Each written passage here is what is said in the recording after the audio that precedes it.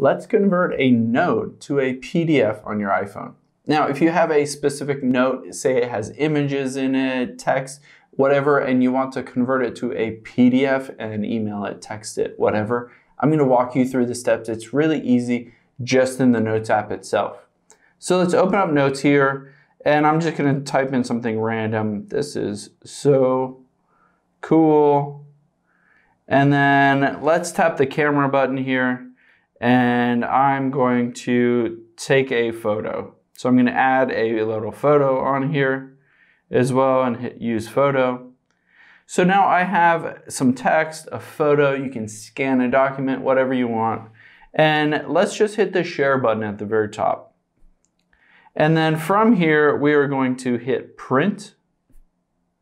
And the cool thing about the print option on an iPhone is it automatically converts whatever you have over to a PDF.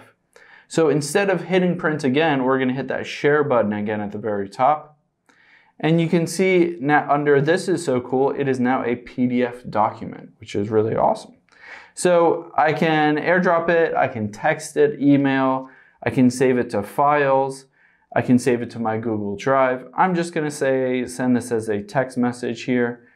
And you can just type in whoever you want and then send this as a PDF now.